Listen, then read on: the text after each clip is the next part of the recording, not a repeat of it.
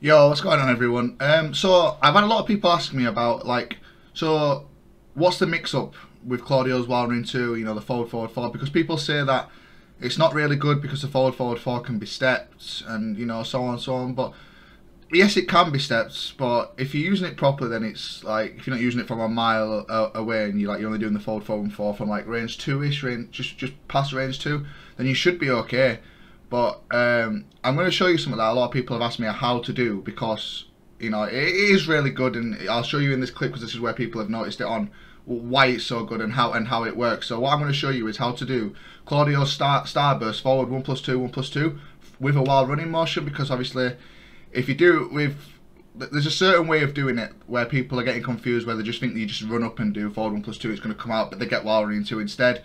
I'll just show you the clip that everybody's talking about. That if you haven't seen it on the previous video, because this is on my channel as well as this video, if you haven't seen it yet, then you won't know. But I'll just show you it now.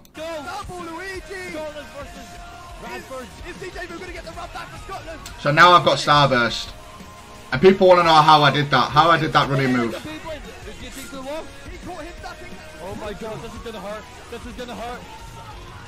Look at all the damage. Oh my, what is that? Oh, the shoulder. And as you can see, all that damage that gave me actually won me that game and got me through to top 16 winner's side.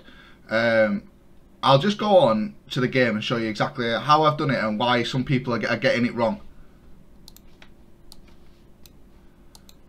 Right, so the best time to use it is if you're punishing something like with forward 2-2 or sometimes back 2 as well, because you're creating that gap. So for instance, if I block this and punish that, look at the distance that's created. People are thinking, look, we're at range 4, people are going to think, oh, WRF1+2 is coming in, because a lot of Claudios like to pressure, like get the turn back using WRF1+2, right?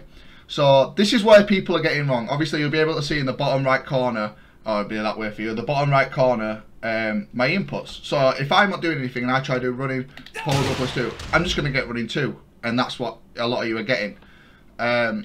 So the way to do it is, when you're punishing something like this, you'll see I've kept holding my 2 button. If you keep holding your 2 button, that input is always going to be there. I don't know why it's like that. It's just part of the game. That input is always going to be there. Look, when I'm moving, it's showing I've got hold of the 2 button. Even though no 2 move is coming out, it shows I've got hold of that 2 button.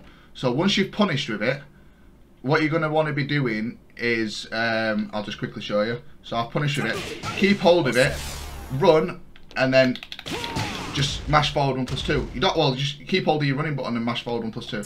So I get it back, run forward, oops, my bad, run forward, and just smash your 1+2 button.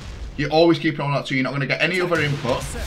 Well, you can smash your 1 button as well, I'm pretty sure it works, but I have 1+2 set as my L1 button, so that's just me smashing my 1 button, as you can see.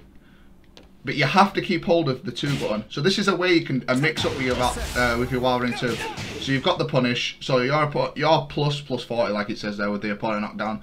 So you can come in and do whatever you want. Obviously most people think, oh, Claudio, it's WRF1+2, that's what they like to use.